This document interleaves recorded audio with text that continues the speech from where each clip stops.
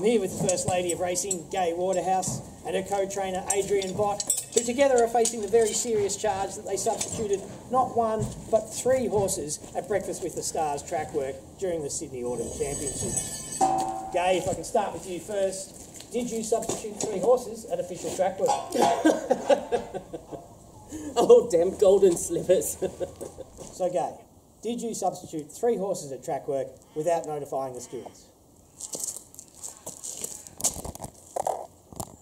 I can't believe the stewards called us in to answer to those charges. I find it so totally unacceptable, so incredibly severe, unnecessary, and certainly unfair. Gay, can you please stop shouting from the rooftops? The stewards can hear your character assassination of them perfectly well from down here. Now please, come on back down and answer my questions. Oh, very well. So, Gay, did you or did you not substitute 3 horses at track work? Don't you look at me with that tone of voice, young man. I take great exception to that word substitution because it suggests something sinister. It suggests that we were out to deceive people. Weren't you? Absolutely not. Well, let's be clear here, Gay. Only horses that were entered to race in the championships were eligible to take part in official track work. You had 3 registered horses, but instead you sent out 3 different horses, 3 ineligible horses. What's worse, you sent them out under the names of those 3 registered horses and with the jockeys wearing the colours of those registered horses. All of this without making any notification to the stewards. Gay, surely that's the very art of deception. We didn't set out to deceive anybody. The horses weren't even working that fast because the track was so wet. Yep, but isn't that part of the problem, Gay? One of the horses that you substituted out was your superstar sprinter, English. You sent out a different horse with the jockey wearing English's colours.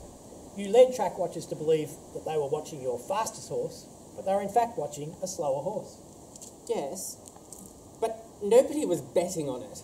Well, not on track work, no. But they were betting on English's race during the championships a few days later. And if track watchers thought she was performing poorly at track work, then that would artificially inflate her odds come race day. Look, we were just trying to put on a good show for the racing public. I know all about show business, you know, I am a thespian.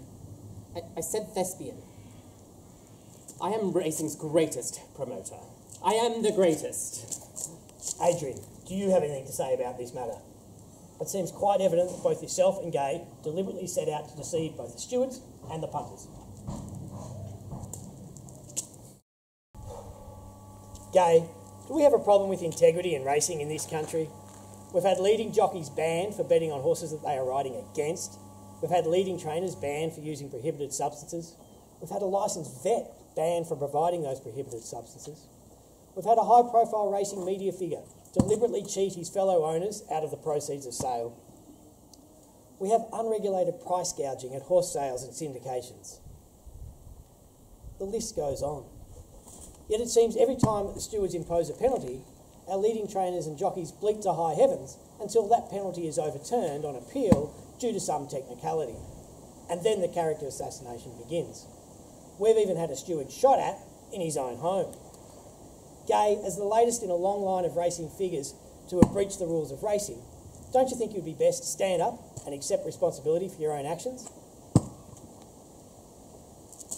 You guys just swapped clothes. No, we didn't. Yes, you did. Gee, it's hard to get a straight answer. I'm beginning to understand how the stewards must feel. Gay, can you at least give the racing faithful an assurance that this will never happen again? That the next time English steps out on the track, it will in fact be English. Certainly. Yeah, here she comes right now.